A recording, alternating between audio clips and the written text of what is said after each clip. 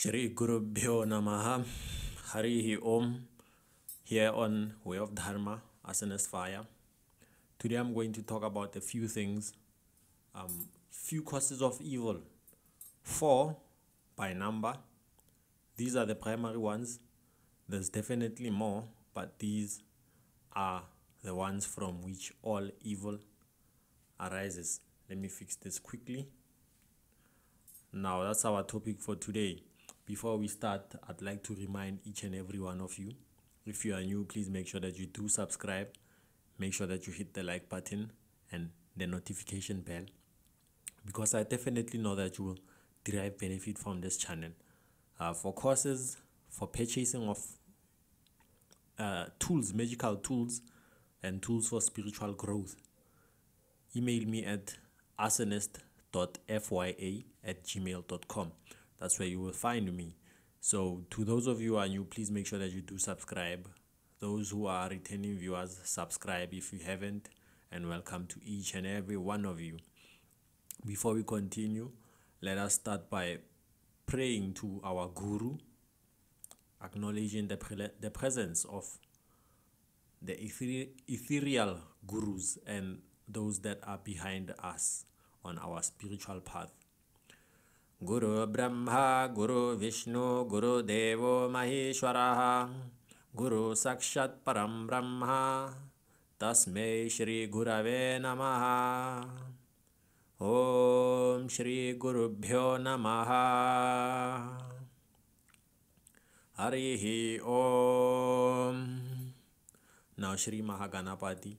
Ganana Antwa Ganapati Gumbhava Mahe Kavim Kavina Mupamashravastamam Jyesthara Jam Brahmana Brahmanaspata Ana Shrunva Nuti Bhisi Dasadanam Mahaganapataye Namaha. Now we pray to Shri Durga, the Mother Goddess, to clear and clean our hearts so that we may not fall into these things that I'm going to talk about. Sarva Mangala Mangali Shive Sarvatha Sadhiki Sharanye Trembage Gauri Narayani Namostute. Om Dum Durgaye Namaha. Om Aim Hrim Klim Chamundaye Vichi. Shri Durga. Thank you. Feeling grateful for how I'm feeling right now. I'm feeling positive. Anyway, let's continue. The 4 causes of evil are lobha, which is greed, krodha, which is anger, moha, which is delusion, and kama. Now I'm going to break down these and speak about them in a few minutes in a short, concise way. So let's start about krodha, which is anger. Anger, there's many causes of anger, but the root cause of anger is fear, basically. When you are fearful of a certain situation, a certain outcome that you don't want to see in your life, when you fear for your life, that's when you get angry. When you are attached, it's because of you fear the impermanence of that which you are fearing for, basically. If you fear that they are going to take away your life, you fear death, basically. You are attached to this ego, this avatar that you have. So you are fearful that one day it's no more going to exist. So you fear that someone might take away your life, not knowing that you are soul. So you are fearful of the impermanence of the ego. So you fear that. You might fear that something is going to happen in your relationship. You might fear of a certain occurrence in the future. You might fear. So essentially, that will build up anger. And then one thing I've noticed also about anger, it's dangerous and it's an ongoing thing. You can be angry today, and you can be, chances are you will still be angry even in the following weeks, basically. So it's a mood, it's an ongoing thing, and the more you feel anger, it builds up until it finds an outlet, basically. Some of the outlets of anger would be violence, abuse of your spouse or anybody who's close to you. Violence is another outlet of anger. Anger is dangerous, guys. The root cause of anger, at least what I know about anger and how I felt about anger, the cause was fear. Fearing something will cause anger, and anger is an ongoing thing. I am sorry, guys, you should be careful of anger. So many things that you can do under anger, just from feeling angry. And anger is also triggered by the things that annoy you, basically. If you check deeply into what annoys you, most of the things that annoy you are connected to fear. So if you can remove fear, you can then tackle anger. Anger is very dangerous. It's very, very dangerous. I don't know about you, but if I'm angry, or when I'm angry, it takes a lot to calm me down. And those that try to calm me down, they drive me into a frenzy.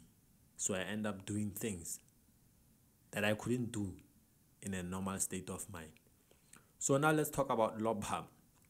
Lobha, also known as greed. Greed is very, very dangerous. And notice all these 4 causes of evil, they are connected to each other. Each one of them will lead you into committing the other. So when you are greedy, what is greed? Greed is basically wanting more than what you have, basically. Thinking about what I have right now, what I've achieved, basically. If I want more, basically, to a certain degree, I'm greedy. You understand? To a certain degree, I'm greedy. Greed, just like anger, wants to be channeled. It needs to be channeled because it can bewilder and delude you, basically. So wanting more of something or wanting more than what you have is definitely greed. Simple, basic explanation of it. That's greed. When you want more than what you have, that's greed, basically, in a healthy way. There's also greed in a bad way, and also anger also has a good way, because without anger, you can't really fight for your life. You can't really fight against adharma, which is evil and corruption. So greed also has a healthy side, which is that of attaining to better things. All these things are basically shaktis, you understand? They are energy that needs to be correct, to be channeled and controlled very well. So greed is responsible for capitalism. Greed is responsible for the first white man coming into Africa and thinking of plans of colonizing. Because from where they come from the Ice Age. There was nothing to eat, nothing to wear, and basically they had no education and they had nothing better. So that created lack, that created a void inside of them. So when they felt that void, it made them angry. So the anger motivated them to go and conquer. So greed, if uncontrolled, can lead you to doing many, many bad things. You can find yourself colonizing people. You can find yourself taking from the poor in order to satisfy your needs, or rather, to make sure that tomorrow you have something to eat. It makes you hoard. Greed makes you hoard, basically. And hoarding comes from the fear of lacking. You see now, fear is now connected to also greed. Greed is very dangerous, guys. And that's what's happening currently in this modern world. you find these internet scams rising. Now, the topic of internet scams, it's very, very personal to me because I have someone that I live with who's actually a victim to those things. And do you know what's the common denominator between the two? They are both greedy, both the scammer and this person that I'm living with. So they have something in common. So it will harm them. On the victim side, it's harming the victim that I'm talking about. And then on the other side, the other person is gaining. You understand?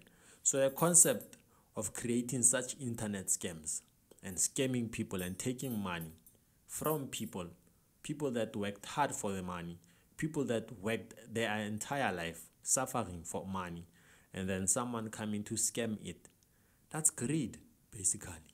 I don't know where they think they will end up with that mentality, but it's not going to take them anywhere, basically. So greed is very, very dangerous. And if you are a victim of such internet scams, literally I've seen this person, man, I'd like to say this person is losing their sanity, basically. I'd like to say they are losing their sanity. I've seen greed turn a person from a thinking individual into someone that would do anything for money, basically. If you have the mentality of saying that you can do anything for money, there's something wrong about you. You are greedy, basically. And if you don't check yourself out, you are going to do bad things to get money. The mentality of doing anything for money, the mentality of being hungry for money, like the motivational speakers would say, Les Brown. Some of these new age teachers that we have, these spiritual gurus, they would tell you that you need to be rich to live in abundance, and that the universe can provide more than what you deserve, basically. And you are, to a certain degree, you have a birthright of attaining to that level. This person is definitely selling something to you. And by saying all those things, they are trying to make you feel good about yourself, trying to make you feel like you are attaining something, trying to encourage you to be greedy so that they can exploit your greed, your lobha, so that they can sell something to you at a certain price. And because they said that you need to dream big, they will set a higher price because they are greedy also. So they will take from you and take and take and take. It's very, very dangerous. Now, the thing that bothers me about these spiritual gurus is that when they say such things, it's like they forget that their listeners will want to put that into action, basically. And by putting that into action, they increase their greed. And they fall into behaviors which are not conducive for our society. You understand? Greed is dangerous, guys. I know I'm speaking about these things. Some of you might not have a clue about what I'm talking about. But these things are dangerous and we should be mindful of them. They are dangerous. Let's move to, I said it's Krodha Lobha. Let's move into Moha. Now Moha, it's delusion, basically. It's what's making you think that you deserve all those things that I've just mentioned, those material things. It's what makes you think that you are untouchable. So these spiritual gurus, when they motivate you, or the motivational speakers and the modern world. Okay, before going into Moha, greed is an integral part of our society. All our political figures, all our entrepreneurial figures, all our so-called business moguls or celebrities are greedy people, basically. So they are greedy and they keep on enforcing this greed upon us. Now let me show you an example. There's people like Warren Buffett or Warren Buffett. Warren Buffett is said to be the richest person on earth, basically, or was the richest person on earth. They take his picture, or he says something like, you will never be rich until you find a way of making money while you sleep.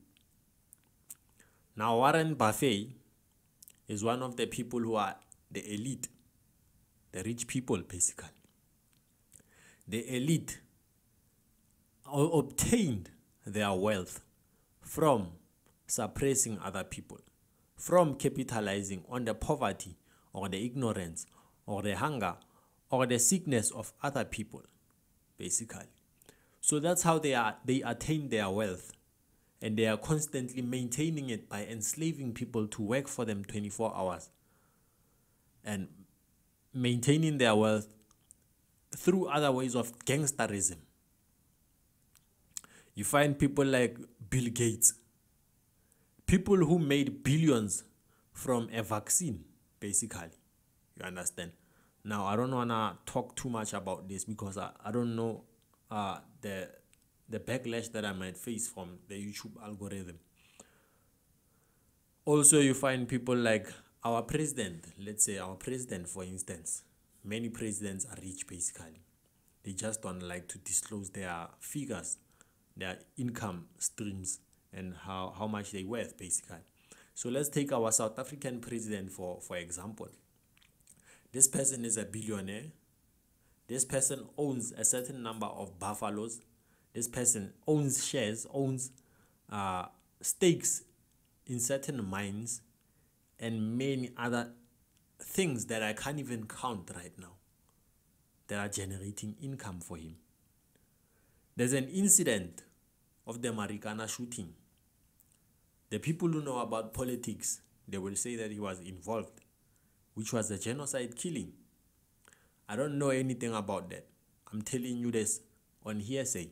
What I know is that he has buffaloes and he's a rich person. Now, when did he attain those things, and how? Do you think he attained those things by hustling just like you? Suppose you wanted to hustle and make an honest living. What would you do? To make an honest living out of hustling, you would have to be a gangster. Now I know this because I'm also a person who hustles and sells, basically. You encounter all sorts of people. Some people come to borrow money from you and they never return it. Some people come just to insult you. Some people come to intimidate you from stopping what you have to do. So to attain to a level where you own buffaloes, where you own shares, some might say that he was from a rich family. To maintain those things, there's a certain level of gangsterism. I have a friend, he has an inheritance of shops. The people of his community are constantly intimidating him and calling ESCOM to shut down his power, from preventing him from operating his shops, basically. He needs a certain level of gangsterism to maintain what he has. So would you want to be like your president, for instance? Because that's what they're telling you. They're telling you to attain to the highest level and you can be rich. The gurus, spiritual gurus, they don't tell you much and they are not honest to you. Most of them, they evade your questions when you speak to them. You understand? They won't tell you straight away. They will try to cut corners, basically. And when they sell you those things, they sell you those things in a way that you would think that they are solving all of your problems, only to find that they are exploiting you. They want something from you. That's greed, basically. And then we jump on to Moha. These spiritual gurus tend to think that they are untouchable, because when you attain power, you rise to a certain level of status. You start to think that you are untouchable, and you do stupid things, forgetting that you might fall any day. So that moha, that delusion, goes into your head and makes you behave in a certain way whereby you start disrespecting your followers. You start answering people however you want and doing anything you want to them. That's where you get cases of rape, molestation from the gurus, spiritual gurus. Basically, dangerous thing, moha, which is delusion. Let's talk about karma.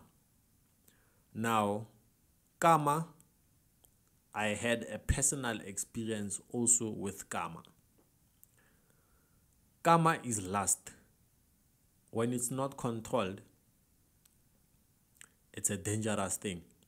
And another thing about lust, in relation to sexuality, basically, if you don't control it, you might even upgrade into other stupid areas of changing your gender, basically, all because of lust, basically uncontrollable lust. Lust will make you to break up people's homes and families because you are busy with someone's wife. In the Bible, it talks about David Bathsheba. David saw a woman taking a bath on top of a roof. I don't know what that woman was thinking, but I think it was a woman trying to seduce the king.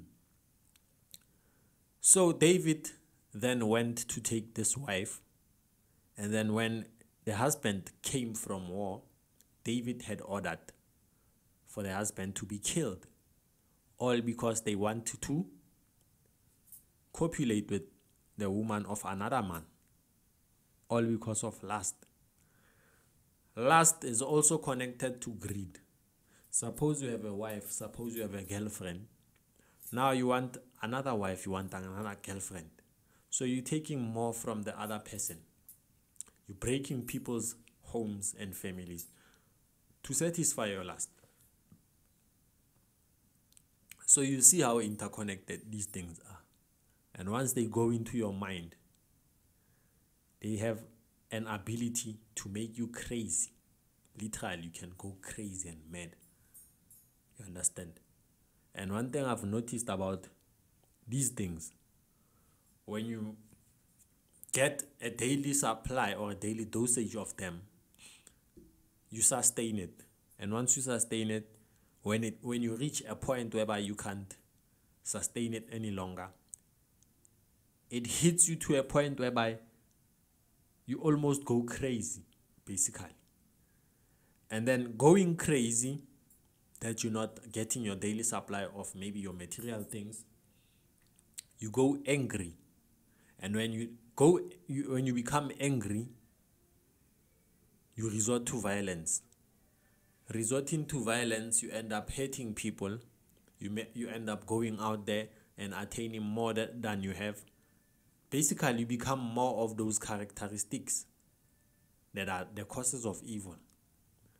So guys, we need to be careful about how we conduct ourselves in these areas of life. We've been lied to.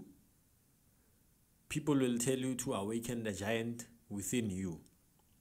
This person will tell you that they are making money, but at the same time, they are selling that book to you. People like Robert Kiyosaki, they will tell you that they are rich, but they keep on selling books to you. You understand? Are they really making money out of what they say that they are really making money out of? Or are they really making money out of the books that they are selling? There's courses by Robert Kiyosaki's group that are held almost every month or every weekend at Sandton Convention Center here in South Africa. It's a property investment course. It's a 3-day course, I think. You pay something like $1,000 in US dollars, basically. So that would be around 18,000 rands. But if you manage to secure the spot on that day, you pay half, which would be 500 US dollars, which would be about 9,000 rands basically. Only if you pay that amount on that day, you are able to secure that slot. You go there, you attend the course, you are unable to invest into property. I also had an experience with the forex traders. I was attending a course at GFI, Global Forex Institute, by Sandile Shezi. They also played this scam on me. It was on the 5th of December 2015. They said that their cost is 16,000 rand. But if I manage to pay at least the deposit and secure the slot of 8,000 rand, I'd be able to qualify. I was young, still in high school. I had a little bit of money, took out the 8,000 rand, put it towards them. The following year, I didn't have money. You understand? I didn't have money. So imagine when you can take money from a teenage person like me who was trying out life, putting all my hope into that thing. And then you come to take money from me, capitalizing on my weakness, on my ignorance, on my naivete. You see how greed makes one sick, basically. And it's fueled by all those other three causes of evil. You may be greedy because you want to impress women. That's lust. You may be greedy because you are angry that you are lacking inside of you. That's krodha. You may be greedy because you think you are untouchable and you deserve more. That's moha. These things are constantly supporting each other. The cause of them would be what? Ignorance. Ignorance of the true self. That you are the Atman, you are the soul. So you try to hold on physical things and then you end up acting like a mad person. This is a game. This life that we're living, it's a game. You understand? It's not personal. If you can't make money today, try tomorrow or later today. Just don't do it in a way that it harms another human being. You understand? Unfortunately, to a certain degree, that's impossible. That's impossible. So, well, yeah. Thank you for tuning in. Thank you for supporting the Way of Dharma 108. Thank you for the comments that you've been sending. For those of you who want help in courses and learning, I offer courses on either Skype or Zoom. It's a course on mantra activation. It's a course on spirituality, on how to begin your spiritual path or your spiritual journey. The mindset that you need to pursue this, we do all those on Zoom calling. And if you want a course basically on activating a mantra, we also do that on Zoom. So even if you come from other parts of the world like America, I've decided that I'll continue with the course and I'll have to fix something with my banking details so that I can be able to access my PayPal. But yes, it's ready for those of you who want to participate in the course. Make sure that you do email me at asenest.fya@gmail.com. And if you want to purchase something from the Way of Dharma 108, if you want to purchase malas, which are meditation or chanting beads, if you want to purchase bracelets, which are which are bracelets that you wear around here. If you want to purchase copper bracelets, even better, I have copper bracelets that are inscripted mantras like Om Namah Shivaya. If you want to purchase all those tools, make sure that you hit me up at asenest.fya@gmail.com. I don't have a faster delivery service for those of you who are in America. I think I'll even use the what do you call it? The mail, basically. I'll use the post office to courier, to send things to you, basically, and they will arrive. They'll take time, but they will arrive. It's better than not being able to buy things, basically, and not having them to arrive, basically, because I've been trying to find a courier service which would be cheaper, and I can't find it. So the post office would be the best way to do it if you really want to purchase something and you're out of the country. For those of you, yes, I hope you've enjoyed this video. I hope you have derived benefit from me talking to you about this. I think on the next discussion, I will discuss mind control and how these gurus appeal to you to try and sell you something. It's always the same steps. It's the same steps they use in every religion. I'll also talk about the gatekeepers of knowledge in spirituality and how they use that to put fear in the minds of people and what that fear can do to your spiritual practice. I've experienced the fear personally. From like last year up until now, I've experienced the fear.